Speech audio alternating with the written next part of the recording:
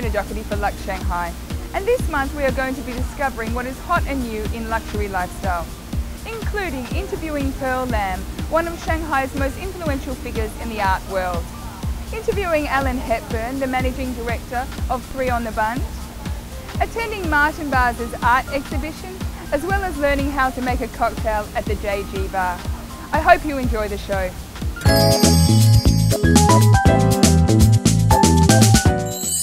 Hi, welcome to Luxe Shanghai, and today we're with Alan Hepburn, the Managing Director of 3 on the Bund. Thank you very much for joining us. I'd just like to ask you, what is the history of the building itself? Yeah, the building itself was built in 1916 at a time when Shanghai was really the happening capital of Asia. It's a really interesting project, and you've used the building amazingly well. Can you please give us some information about the Bund itself?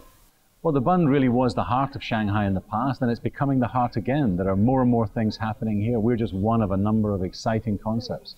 In your opinion, what makes Shanghai special, especially in terms of luxury lifestyle?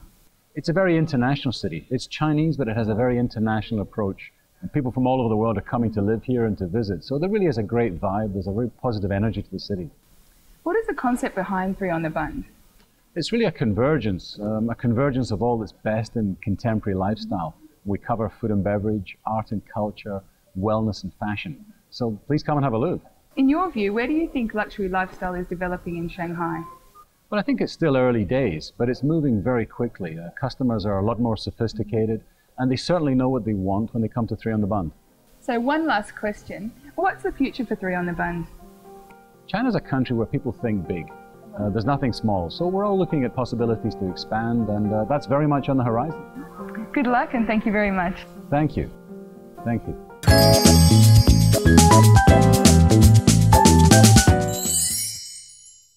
Hi, we're in Shanghai today with Pearl Lam. Thank you very much for talking with us today. You travel around constantly to Paris, London, New York. What do you think makes Shanghai special, and why do you choose to spend a large amount of your time here? I think Shanghai is very special because truly here is a melting pot of culture. Absolutely. Historically, I think it was in 1848. It was still a fishing village until it became a French colony or French concession. And then by 1910, 1920s, all different nationalities, they were all living here. You know, Beijing loved to jeer at Shanghai and saying that Shanghai is the immigrant culture. Mm-hmm. I think Shanghai is a melting culture and is more open-minded in many ways. And in art, I think we need to have that acceptance of differences. To be modern is to be open-minded and to be able to accept contradictions, differences, and contrast. And I think here we're able to do that. If we truly want China to be one of the most important places, we can't have judgments. We have to be open-minded. Do you think that Shanghai is missing anything, or do you think that we can improve in some way? I think Shanghai needs time to be sophisticated. Yeah. All right. I mean, people here, they learn very fast. Compared to the sophistication, and of course, you cannot even compare to Hong Kong. Absolutely. But however, by and large, it is a wonderful city to live in. Absolutely. I love living here, and I think the people are learning very, very quickly, and the sophistication is growing amazingly. I think the people are very interesting here because, they like accepting new things. They always want to have something new. And that is wonderful. Many cities say they like changes. Actually, everybody is afraid of changes. Is that one of the reasons why you decided to have your art gallery here? I have been in and out of the city because of my parents' projects since '93. Of course, then when I decided I want to do something, it will be here rather than Beijing. When we go to Europe, America, or even Hong Kong, there are already rules and regulations. Yeah. And there is something that you behave and something you don't. But here, because no one knows what... You create it, actually. Because no one knows what is right and wrong. Yeah. No one knows what is this beautiful or ugly. And people doesn't even have the confidence to judge. And I think this is great. China, by and large, is quite a special country today because you have young people, really young people, taking very responsible role. People who just have a year of experience, 2 years of it. It's taking such responsible jobs that in any cities wouldn't happen. No way. No way. Absolutely no way. It really is one of the most dynamic cities in the world. Thank you very much for talking to us, and we'll see you later at the party.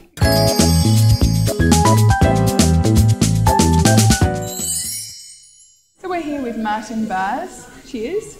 Cheers. Thank you for having us. And could you please tell us something about the inspiration for your pieces here today? Contrast Gallery has asked me to be inspired by Shanghai, and what I see there is a lot of contradictions, a lot of energy, a lot of things which are strange, which are not really what you think they are, and it's a kind of a chemical reaction of all those things together. Fabulous. Can you tell us about some of your pieces? The concept of burning pieces of furniture is a concept which I developed a couple of years ago. I really like the transformation of the recognizable piece which turns into a charcoal version of itself. This is based on a series called Sculpt.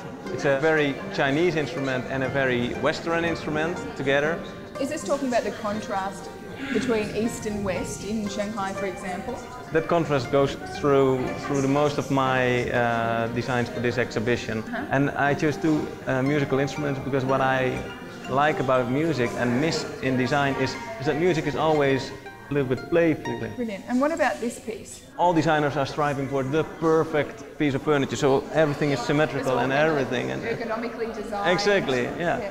And when I look in the streets of Shanghai, I see so many beautiful chairs. I think like, hey man, this is this is much nicer than any designer ever could design. I wanted to copy exactly that chair. Also there is that contradiction in it, like is it old or new? Exactly. Yeah. How many times did you come to Shanghai to get inspiration for your arts? I went 5 times. Meanwhile, I was working on these pieces. I got the inspiration. I work always very intuitively, like seeing the pieces in the street, going to the wood carvers. It's always in one flow.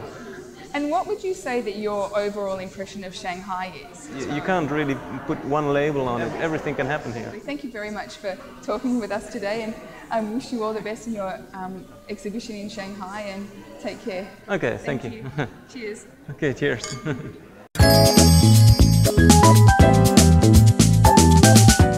Hi, welcome to Luxe Shanghai, and today we're with Marcus Byrne-Taylor, the head barman at the Jean-Georges Bar. Thank you very much. Today you're going to show us how to make one of your famous cocktails. What's the name of it again? Cool Hendrix. Cool Hendrix. So tell us how we're going to make this. You're going to show me how to do it? Okay, so this is how we start. We cool our glass first. Can you give me some ice cubes? So then we take our shaker. We get 3 slices of cucumber. 3, yes. And 5 mint leaves. Yummy. Very good. So then we muddle it. Yep, so we get this big masher. Yeah, we get the muddle. And we muddle it. So muddling is done. Yes. Is Very that good? nice, very nice. Thank you. So half an ounce of lime juice.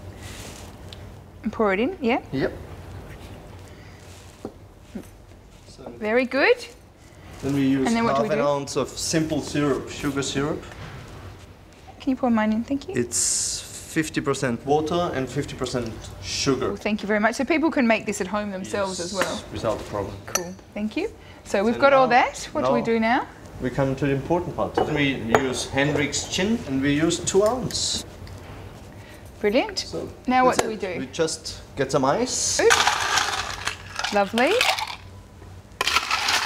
And we shake it. The 2 thumbs over here. 2 thumbs like this, and like then this, like and this. then we shake it.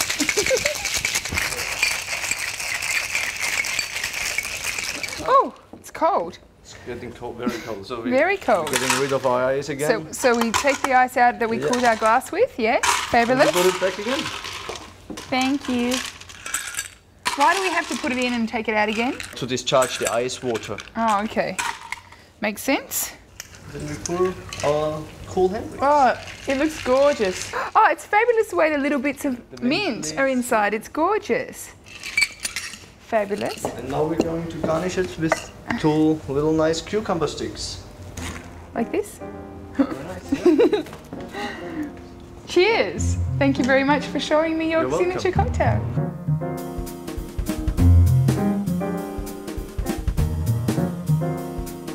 And And now we're with Rodrigo Maza, who's the bar manager, and he's going to explain to us what makes John George Bar so special.